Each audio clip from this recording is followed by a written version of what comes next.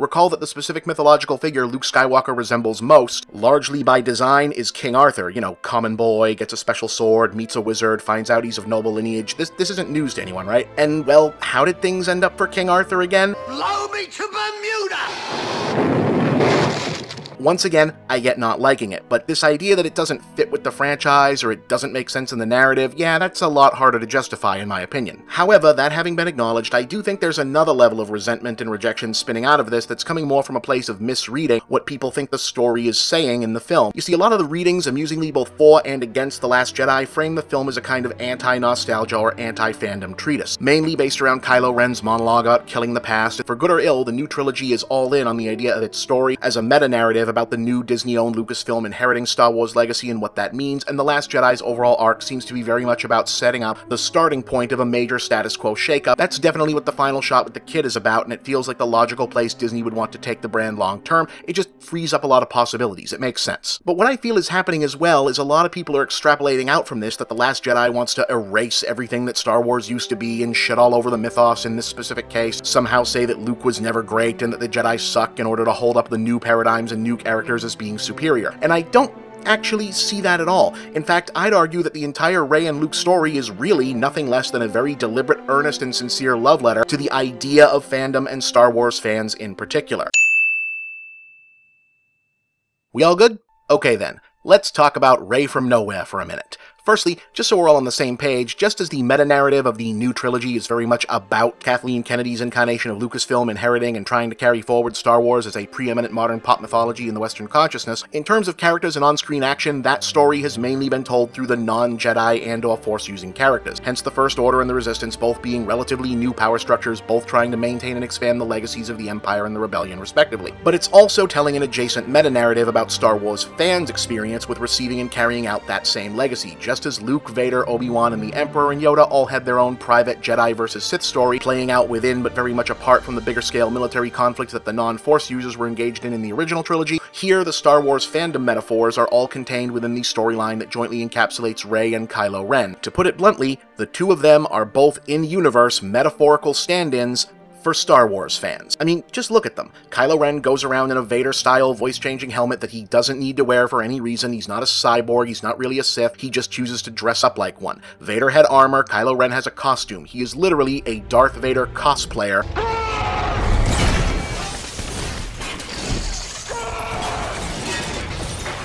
Co-leading an entire movement that's basically made up of bad fanboys. That's why the Force Order's accoutrement all look like Imperial gear reimagined by the world's most obnoxious 10-year-old fan artists. From the hunched-over, more monster-looking walkers to Ren's stupid handguard lightsaber, which looks exactly like a cheesy mod someone would patch into a lesser Star Wars game. Seriously, that's our new villains. The First Order are basically the Sith War reenactors from Futurama. Darth Sploder. Darth Erderer. Darth Ithead. Now meanwhile, Rey is cut from some of the same cloth. She knows all about the Force powers and lightsabers and the Falcon because she's a fangirl for Star Wars, or for her, actual wars that happened 30 or so years ago that she's heard stories about. The Jedi were real. It's true. The Force, the Jedi. All of it. It's all true. She has a non-functional but sentimental nostalgia helmet of her own, she has a little Star Wars doll, which is now something of a repeating motif in the new trilogy, and we first meet her living in the remains of a downed AT-AT, our new heroine who is herself either the Last Jedi or the first of whatever the new permutation of good Force users that's going to grow out of all this will be called, is an adult woman who essentially still sleeps in a Star Wars bed. This is a big part of why the whole Rey is a Mary Sue thing pisses me off, because it's such a deliberately shitty misreading. Back when Mary Sue meant anything as genre criticism, it described obvious self-insert characters who are omnicompetent with no explanation apparently necessary. Rey has an explanation. She takes to all this stuff like second nature because she's grown up being into it. And also, the amazingness of her skill set is way overstated. She's basically so far done the most obvious version of the Jedi mind trick once, implicitly by reputation. She won a lightsaber duel on her own once, and it was against a wounded guy who's kind of a wiener. And let's face it, being good with a quarterstaff, meaning you know how to use a sword, is only at least almost as shaky logic-wise as knowing how to fly the equivalent of a bush plane, meaning you're all set to fly the equivalent of a fighter jet. Either way, on a meta level and in-universe, she's super good at Star Wars stuff because she's a Star Wars fan. That's not a Mary Sue, that's Gwenpool. So from that perspective, the entirety of Rey's interactions with Luke in The Last Jedi are nothing less than a literal and figurative encounter wherein a Star Wars fangirl approaches the veteran hero of the original Star Wars and essentially says, "Hey, we need Luke Skywalker to come back and be awesome in Star Wars one more time." And he basically gives her the real-life version of Shatner telling that guy to get a life in that SNL skit because he's done with Star Wars and disillusioned and just decided the whole thing is kind of bullshit. And then he spends several days basically giving her the in-universe version of every deconstructionist cultural critique lecture about how Star Wars and the whole concept of Jedi are bad. It's arrogant, it's elitist, it's based on old dried-up myths that aren't compatible anymore, stuff that's been leveled against this particular franchise forever. Basically, you've heard it all before. All capped off with the idea that all the bad stuff about the Jedi, aka the Star Wars franchise, and his failure to recognize it is responsible for the existence of Kylo Ren and the First Order, aka shitty Star Wars fanboys. You want to take your shirt off?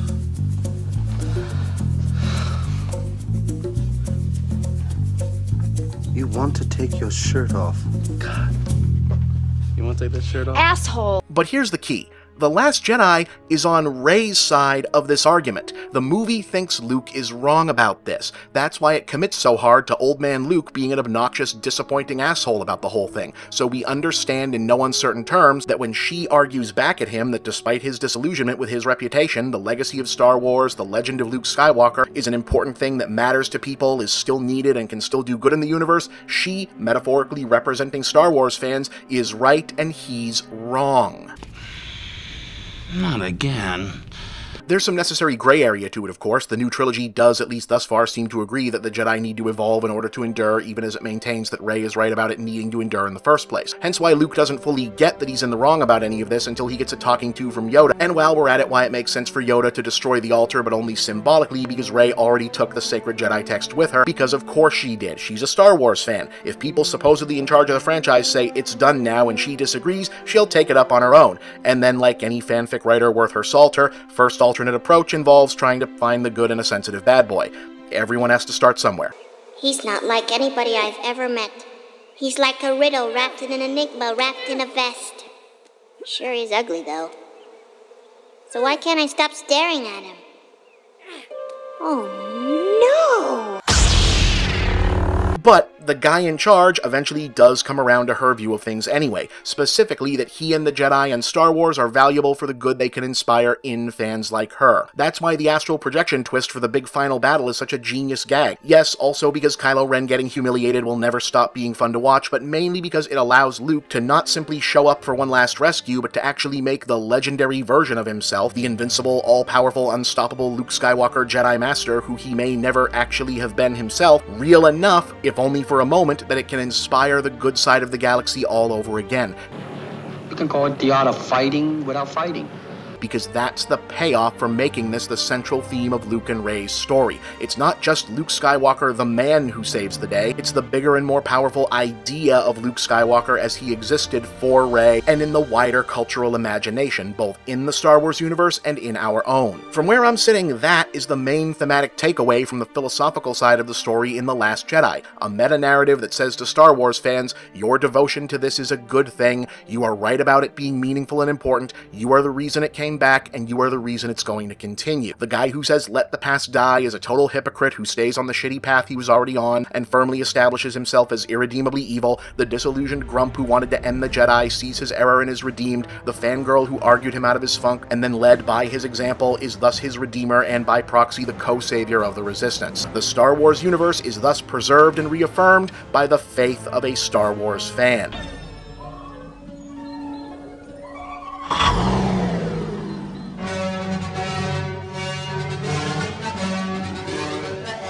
I'm not really sure how that could be more the opposite of trashing or diminishing classic Star Wars. Our main heroine is our main heroine because she's driven by reverence for, essentially, classic Star Wars. The guy whose opinion on everything Star Wars that came before is, it sucks, just get rid of it, gets his ass handed to him not just by Luke Skywalker, but by, from a certain perspective, a motion picture about Luke Skywalker, willed into action by the needs of fandom to see one more motion picture about Luke Skywalker. Don't fuck with the Jedi Master, son. Now, Whether or not this particular story was the one they should have been telling on its own merits, that's a whole other discussion, i.e. do we really want it to be okay for a feature film and a multimedia branded intellectual property franchise to make sanctifying the existential righteousness of said branded intellectual property as a life philosophy and acceptable theme? I mean, there's definitely a lot of not terribly comfortable arguments to be had on that front, #late capitalism. But for our purposes at the moment, it is the story that The Last Jedi chose to tell, and I think they do a pretty profound job of it, considering how difficult of a juggling act a lot of this material is. And while I get where wires are getting crossed for some people, it kind of still blows my mind that so many are reading an anti-fan message from what seemed to me to be the biggest thumbs up a modern franchise has given its fans without full-on breaking the fourth wall to do so. And in terms of whether or not it disrespects the Star Wars legacy in itself in order to get there, well, consider the now famous final sequence of the film. The kids playing with the makeshift action figures at the end, symbolizing the meta-narrative of Star Wars as an enduring modern legend in the earnest sense, and one imagines Disney is hoping in the business sense as well. They aren't acting out Rey moving the rocks so everyone can escape. They're acting out Luke facing down Ren and the Walkers. The Last Jedi literally signs off with a final acknowledgement that yes, the new heroes are carrying this forward now, but only because the original heroes made it possible. And that these kids, who will themselves inherit the Star Wars mantle from Rey, Finn, Poe, Rose, and all our other current main players someday, will absolutely still be holding Luke, Leia, Han, and the rest in admiration just like they did. A thank you to the fans for carrying on, and a thank you to the veterans for making it worth being carried on. Again, it's like poetry, so if they rhyme. Every stanza kind of rhymes with the last one. Yeah, at least that's what I got out of it.